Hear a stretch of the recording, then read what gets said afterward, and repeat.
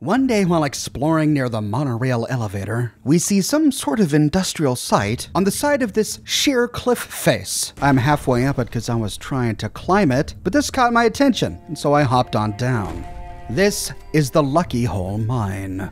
I came from the west, and from this direction we hop down near to some sort of water pump. Next to this is a fusion generator with a fusion core inside, and a small little shack, within which we find a cooler and a toolbox. Next to this is the main shack, Danger, Abandoned Mine, Keep Out. Skulls and crossbones. I think we'll do exactly the opposite, but first, let's explore what's over by these shipping containers. Heading that way, something catches our attention to the right. Oh, what? Some sort of deer antler totem? The human skull in there. It's a little weird. Nearby, I happen to find the corpse of a feral ghoul officer. I didn't plan on trekking into a silo, but I'll take the code piece to shut off his infernal beeping. Near to these shipping crates are 3 little shacks, and they appear to be infested with ants. Heading into the first shack, we find a bunch of junk and canned dog food, and on a table nearby, we find the smuggler's stash note. Claire. Grab everything from our smuggling operation and get it to the Lucky Hole Mine pronto. The whole world's going to hell, and I'm betting we're gonna need that stuff to survive. Lock it up in the usual spot. I've changed the code to 238963. Don't stop for anyone. I'll see you soon, Gavin. Ooh. Looks like we've got a cache to find inside the mine. We'll have to remember this. Heading out, we have to kill even more ants. And then we can explore the second shack, but this one's empty, save for some minor scrap. Finally, we can move on to the third shack. There's a birdhouse outside, a radio inside, but nothing more of interest, no more notes. Well, looks like we need to delve into the mine. Heading inside, we find some lockers to the left. One is locked with a miner's key, which I found on a mole miner corpse somewhere else. I believe these are random encounters. Sometimes we don't find much, like nothing in this instance. Bit of a bummer. After looting as much scrap as we want, we can head towards a door to the west. We again see a keep out sign. 2 keep out signs. What on earth is in here? When ready, we can open the door to Lucky Hole Mine. We arrive at some sort of reception area. We see an office desk with a typewriter and scrap laid out, a gas mask on some filing cabinets, and a skill level 2 locked box safe. On a desk opposite the box safe, we find a skill level 1 locked terminal. After hacking it, we find 4 options. In the first, strange woman. This old lady came by asking for a tour of the mine. Told her no, place is dangerous, but that just made her mad. Kept muttering something under her breath. Had to get the Protectrons to escort her out. I'm gonna make a call to Allegheny Asylum, see if they had any escapees recently. Poor woman. I hope she gets help. In the next one, closing up, word came in to shut things down. About time. Hate to see a mine close, but this one is tapped out. I was coming back from shutting down the pumps when I felt someone watching me. That old lady again, but this time she was with a couple of friends. They asked again about the mine. Wanted to see the depths. Wanted me to show them. God help me, I ran. In the next one, break-in. I don't know why, but I had to check the mine one last time. Sure enough, the locks we put up have all been smashed open. Look, we don't want it. The mine, it's yours now. Just stay down there, all right? Don't bother us. We won't bother you. Deal? What was it about this woman and her 2 friends that so unnerved this mine operator? And why did they want to explore the mine? What did they expect to find here? And where did they go afterwards? Could they still be here? The final option is to unlock the safe we just picked, and it's then we notice a note lying next to the terminal. He agrees. Your offering is acceptable to him. What? Okay. Was this written in response to the mine operator's note that they could have the mine? That they were just gonna leave them alone? Is that the offering referenced here? Turning right, we find a hallway with a rad roach. Here we find a couple of restrooms, and turning left, a locker room with yet another rad roach. Continuing west, we see that the doorway has been booby-trapped by can chimes. Likely not something miners would have done. Maybe raiders or strange people wanting to explore a mine. Crossing the tracks, we find a closed-off room and the door is chained from the other side. But nearby, we find a staircase leading to the top of this little room. Here we find a rad roach, a sleeping bag, and a cooking station. We can use the cooking station to cook up all our meat before it spoils. And lying on the floor next to the cooking station is a holotape, The Chosen. The interloper is here. I can feel it clearly. Last night, in visions more real than the senses, it called to me, and I go to it now. Signs are all around that I am not the only one to hear the call, though where they have failed, I will not, for it summons me alone in the end. Before I go deeper, for the truth revealed changes all. By its very nature, let it be known, in this world, the interloper has chosen Jeff Lane as the conduit of the unknowable. Together, the hidden reality becomes manifest at long last. Jeff Lane? We remember this guy. We first encountered him while exploring the ruins of Point Pleasant in my video on the Mothman Museum. In one of the apartment complexes, we found his first holotape, The Interloper. If interested, you can watch that video here. In that holotape, he again talked about the interloper. But what on earth is an interloper? Could it be here, in the mine?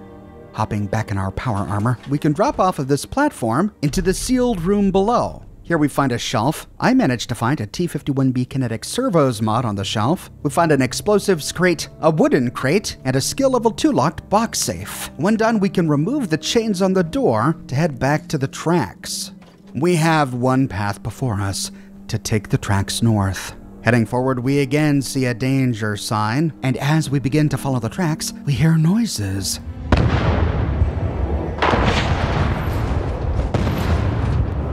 Gunfire? Dynamite? About halfway down the track, we find a first aid kit and some medics on a table by a lantern, and continuing, we find more glowing ants.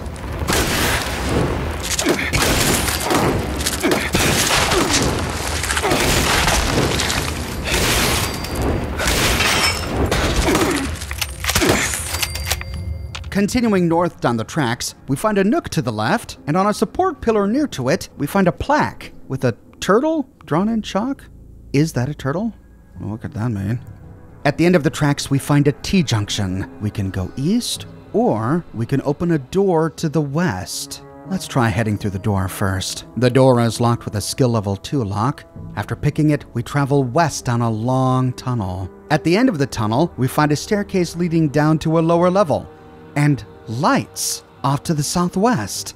Peering through our scope, we find a podium surrounded by candles. Heading down the stairs, just as we're about to explore this podium, we find another path to the southeast. We'll explore up this way first. This path goes up, winds through the cave until we see a locked security door to the left.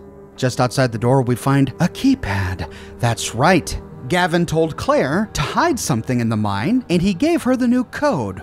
Let's see, what was it again? 238963. Success. But on the other side of the door are more ants.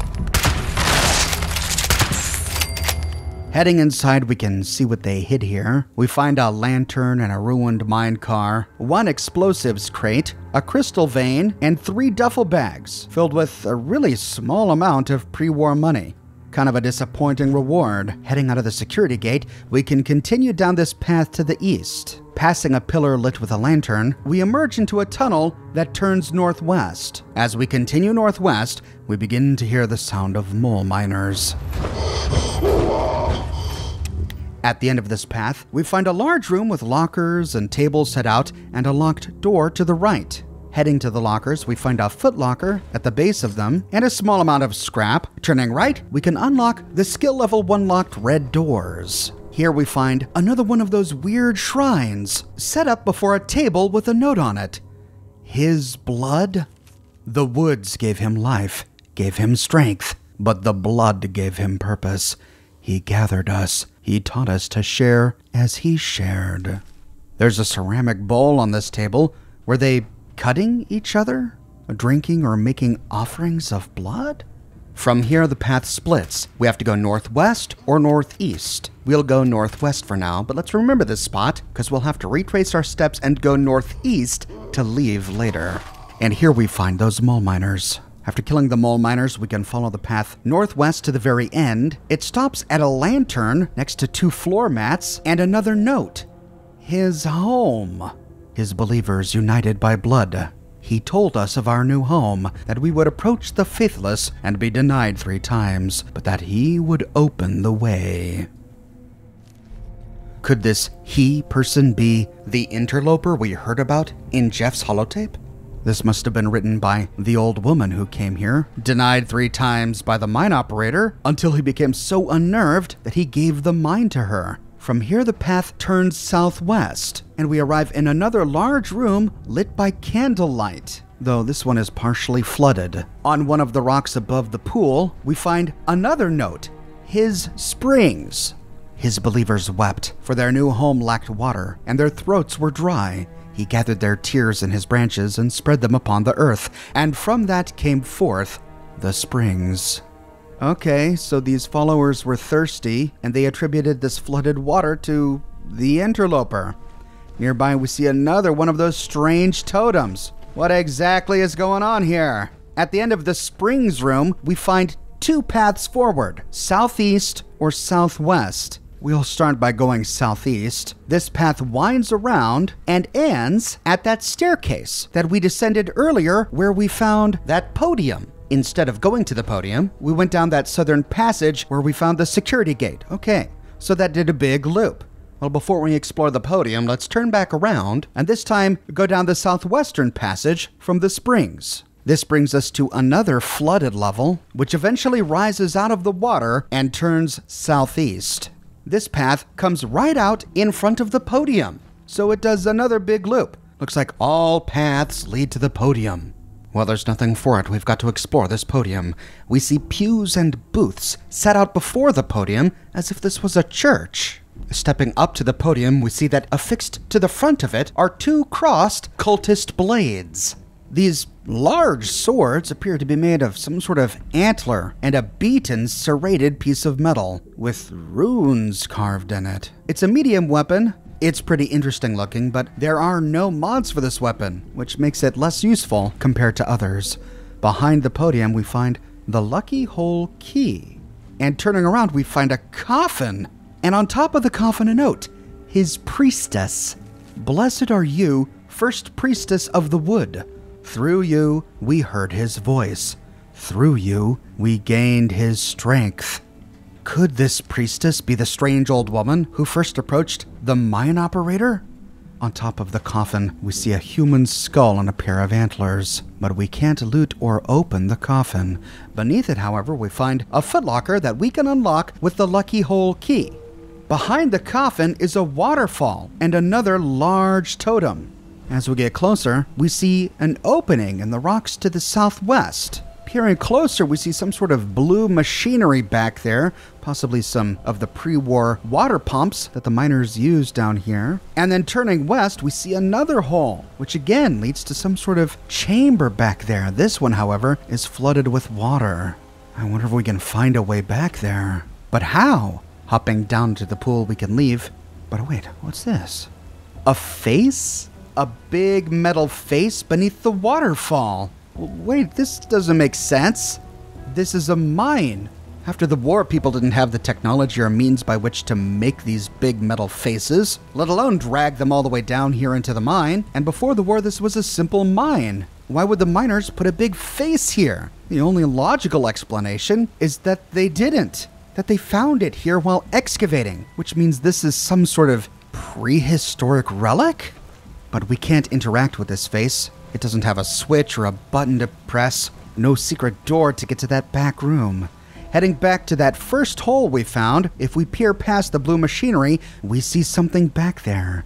A table, candles, containers, and a truck. We must have missed something. There's got to be a way back there. Turning around, we can retrace our steps back through the mine. We don't find much until we pass into the tunnel where we found that security door. Just before we find the security door, if we examine the walls closely, we see a bunch of sticks and plants partially obscuring another opening to the right. We see light coming from beyond the opening, and we can walk right through the plants. This path is barely big enough for us, and it's lined by still burning candles. The path goes south, then turns west. It continues to wind through the rock until it opens up into a large chamber. This is the chamber we saw from the hole on the other side of the waterfall. Sure enough, there's that blue pre-war water pump. On the shelves nearby, we find a lot of chems, buff-out stim packs, and in one of the carts, we find the ritual bindings. This is just a unique costume. It has a DR of 0. On a table next to this, we find a bobblehead next to a chem box. By the machinery, we find the steamer trunk, and lying on top of a console next to the big water pump is the cultist dagger. This is similar to the cultist blade. It's smaller, it has a fast attack speed, and it does 60 damage. It appears to be made from the same type of strange beaten metal and some sort of jawbone. On top of the console, we find the ritual mask next to some orange mentats. This mask has no combat bonuses, but it's a unique collectible. It appears to be made partly out of a human skull, a sack hood, and some antlers. Behind this console, we find a chalkboard. Syringe plus buff out equals fun? Okay. But buff out is a steroid that comes in pill form. You don't inject it in the game. Perhaps these cultists didn't know that, even though they apparently loved it. Nearby we find a chemistry station which we can use to scrap our junk, and that appears to be it for Lucky Hole Mine. We see that opening to the right, which leads to the pool of water that we saw through the hole behind the waterfall, but there's nothing back here. To leave, we can turn around and go back up the tunnel. However, as we are leaving, we notice another bunch of roots and bushes against the wall to the right. Creeping forward, we pass right through them into yet another tunnel. This one leads down, even further into the mine. This one is even narrower than the last one, and we find only one candle as we clamber through. At the very end, this tunnel opens up into another large room. Hopping down, we see bones. Huge bones, larger than a human, larger than any beast I can think of, and then we see it. Lying in a pile are half a dozen human skeletons, some of which still have muscle clinging to them. The remains lie at the base of a large obelisk, upon which is another totem made from a human ribcage and antlers. Around it are a few smaller totems, and lying on the ground next to this, what is that? Some sort of tree? Plant? Some roots? Though the roots don't look very root-like, they look more like tendrils. And they move. It's alive. This thing is alive. But what is it? Is it a plant or an animal? If we shoot it, it bleeds. What is this? Next to it, we see, what are those, legs? Are they legs? Sure enough, it bleeds. The form begins to take shape. These are the legs, this is the torso, and for a head it has some sort of weird tentacle thing. It has stubby arms sticking out of its back, and its feet are buried in the rock, right beneath. Oh, faces. More of those metal faces. How many faces are here? 1, 2, 3, 4, 5? They're partially covered in roots, but I think there are 5 metal faces here. There's no way anyone pre-war or post-war could have dragged these down those tiny little tunnels. I suppose they could have been forged here, but where's the forge? Where are the tools? They must have been unearthed here. They must have been lying here for God knows how many thousands of years. But what exactly does all this mean? What happened here? Taking a look at the pile of bodies, we notice that next to them are a bunch of small glass jars and a sickle. Could these be the remains of the very cultists who erected all of these totems? The very people who wrote all the notes, who accosted the mine operator? Could they have come down here and drunk a poison in some sort of mass suicide? And what's with the sickle? Were they using it to cut each other? To offer up blood sacrifices to this? But maybe their sacrifices worked. Maybe that's why it's still alive, breathing, twitching, bleeding. Did they die so that it could live? Well, I think it's about time we leave the Lucky Hole Mine. Retracing our steps through the narrow passageway, we arrive back at the cultist church and make our way up the tunnels towards that red double door that we picked. From here, there was one path we didn't explore, and that was to take the shaft to the northeast. We see that part of this tunnel has been boarded up long ago, and we hear more sounds of mole miners. Creeping forward, we see another totem surrounded by candles. There are sleeping bags next to a big crate, and upon it, the note, his birth. He is the one who came before, the firstborn of the wood. Blood wept from his branches, and he shared with all his believers. Perhaps this is where they got the poison that killed them. And this explains the sickle we found. They used the sickle to cut open the interloper to collect the poison they all drank. This plant creature, firstborn of the wood, produced a sap or blood that the cultists then drank, that they shared in a ritual suicide. Or was it a ritual sacrifice? The shaft turns south. We see a nook off to the southwest with mole miners.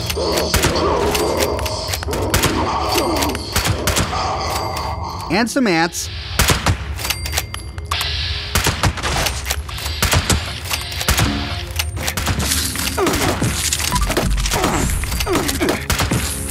Turning right into the nook where we killed the mole miners, we find a skill level 1 locked explosives crate. But this is a dead end, so turning around, we can turn right to continue down this shaft to the south. The shaft climbs up and up. We pass lots of scrap on either side as we continue to climb, and it ends at that intersection we found at the very beginning of the mine. There's that blue double door that we picked when we first arrived, which means to leave we need to turn left and continue up the tracks to the south. Sure enough, we pass that plaque with the doodle of the turtle on it, and eventually, we find the door.